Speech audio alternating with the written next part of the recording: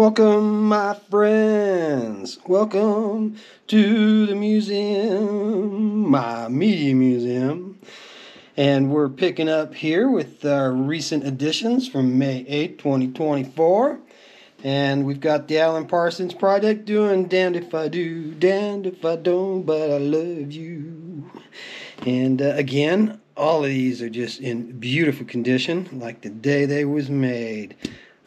From this stack anyways. We'll get into some later stacks and some later episodes here, because I've got about 4 purchases over the month of May of 24 that I intend to film a series of here, put up on the channel. But all these from this black and red store, not too far here from my house. They're mostly all beautiful looking. The B-side to that Damned If I Do is If I Could Change Your Mind. Now, I got a little ahead of myself there, yammering on, and forgot to mention that this is the single version of Damned If I Do, running 3 minutes and 31 seconds. On the album, it's 4 minutes and 50 seconds. So this is an exclusive 45 edit of the song that you're only going to hear if you get a hold of this piece of plastic, vinyl, wax, whatever you want to call it. So next up, we've got Supertramp, and I know I have had many copies of this one, but I love Supertramp, and I absolutely love this song, Take the Long Way Home, off of Breakfast in America, which was probably their biggest selling album, I would guess. It was definitely a very, very successful album for Supertramp back in 1979. But I think I'm pretty positive I also have a picture sleeve of this that's previously been filmed and put up on the channel. Surprisingly, the picture sleeve videos I put up have gotten very few views. I don't understand why that is. I personally think picture sleeves are super cool, but they don't seem to generate the interest that just showing the 45s do. So, yeah, if you do got an interest in them, please watch those. There's plenty of them up on the channel already. The B-side of this varied from copy to copy.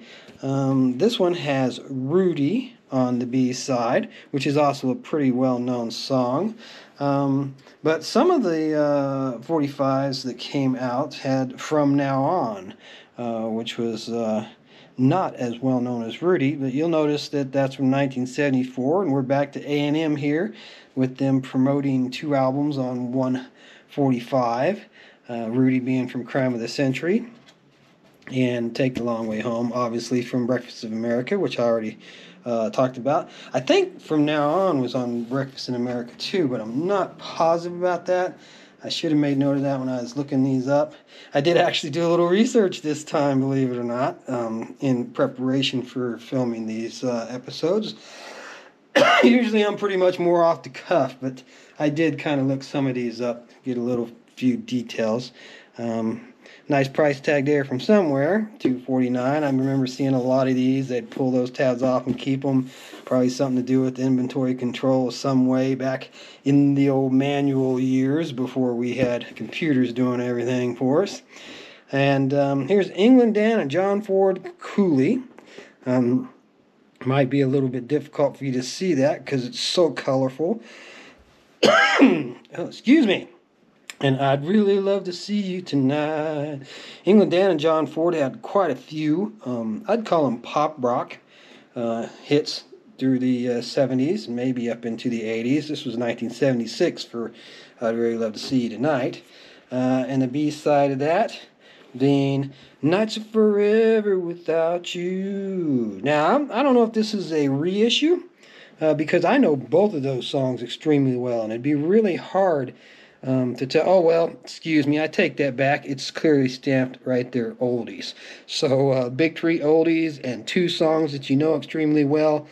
This is a double A side. This is a reissue. This is something that's definitely been put out again. You can see just how beautiful a label that is, though. I really like the coloring. The subject matter is a little weird, but it is interesting that the bird has a note in its beak. If you didn't notice that, it's feeding its babies music. So that's kind of funny in a way. Next up, we've got another one of my favorite female vocalists. You know, if you've been watching the channel and you've listened to a lot of these running commentaries I've made, you know I loved Karen Carpenter. She was probably my favorite female vocalist of all. But Carly Simon did a lot of really great stuff too. I really liked Carly. And You Belong to Me, the good hit for her. She did very well with that one. And the B-side being In a Small Moment. And that was both from 1978. So, yeah, I definitely did like the music of the 70s. 60s psych, 70s rock, and 80s metal. I was actually asked in a job interview recently because I was looking for work, but I did finally find something, so I'll be getting back to work here real soon. But in a recent job interview, they had looked at the channel and checked out the channel because, hey, I got to say what I did for, 6 months of my life when I wasn't working, and that was when I was building the channel and figuring out the camera and all this stuff and getting it going. So I do have it listed on my resume, and they checked out. I said, well, what kind of music do you like? Well, obviously they hadn't watched much of the channel, but that was my quick answer. I didn't have to think twice about that. 60s psych, 70s rock, 80s metal, and anything that sounds like it. All right, so next up, we've got another female vocalist that I had a great appreciation for in the 70s, and that's Linda Ronstadt. Linda Ronstadt. Okay, excuse me. Got a little tongue-tied there. Hurts so bad. Yeah, she had, and this is a spun gold, so this is clearly a reissue. So is the next one that I'm going to show you. I've got two Linda Ronstadts here. They're both spun golds, so quite probably the B-side might be something you recognize, but it's not one that I recognize. How Do I Make You? So, interesting. Usually spun golds are double A-sides or, double hits of some sort, but this is clearly marked as a B-side. It's from 1980 from the album Mad Love, and the Hurt So Bad was from the same album the same year. So I would have guessed if somebody had walked up to me on the street and said, hey, what year did Hurt So Bad by Linda Ronstadt come out? I would have definitely shot for the mid-70s. So a little surprised at 80, but it's darn close to the same time period. So the next A-side for a spun gold Linda Ronstadt is Blue by You.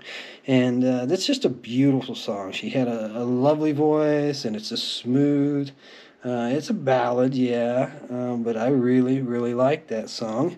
And here we are in 1977, which is, probably around the peak of her career. At least her early career. Some people might dispute, when her most popular period was, but I would definitely say it was the 70s myself. The album Simple Dreams. I don't remember which one it was that she had where she was in the roller skates, but I had a lot of friends that had that poster in the living room, on their bedroom walls. You don't see rock and roll posters in living room walls until you get to young single males.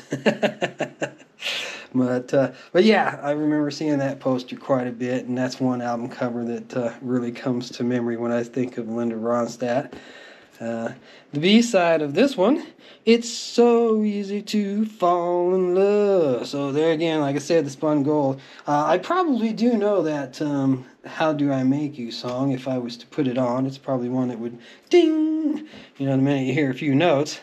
That's the way it is sometimes. Titles don't necessarily click, but melodies certainly do.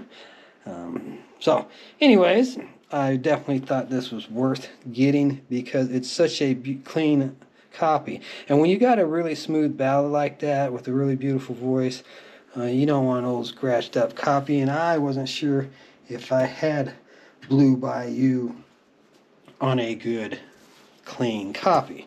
So I do now, that's for sure. Next up, we've got one that might surprise some people. Looks like I was running on the ladies there for a bit. But Brass in Pocket, I'm Special by the Pretenders. And I know my buddy Lance don't like the Pretenders none. It's amazing. I've got quite a few friends that don't like Stevie Nicks, and I've always loved Stevie's voice as well. So that's another head scratcher as far as I'm concerned. But, we're all different. We all have different tastes, and that's what makes the world go round. But yeah, Brass in Pocket was a song that I did like. 1979, Pretenders. They didn't have a lot of stuff that I was a huge fan of. I can't say I'm a real big fan of her or that band, but I did like Brass in Pocket, and I did want to have a nice, good, clean copy of it that I could throw on, surprise the wife with. Plus, Space Invader being on the B side. Some copies have different B-sides on this one, too. Some of them had Swing in London, which was an instrumental, or Nervous But Shy. Neither of those songs were on the album, but this Space Invader was. So I guess, technically, if you're going to get Brass in Pocket on a 45, you want to get it with one of those alternate B-sides that was not an album track. Swing in London or Nervous But Shy. So that's something that in the future I will keep an eye open for. And if I run across a Pretenders Brass in Pocket that has one of those other songs on it, I'll snag it simply because of the fact that they were non-album tracks. Now, I'm not sure if they got added to any later releases that they did. I seem to remember they had an album called The Singles. Quite possibly one or both of those tracks got released on CD at some point.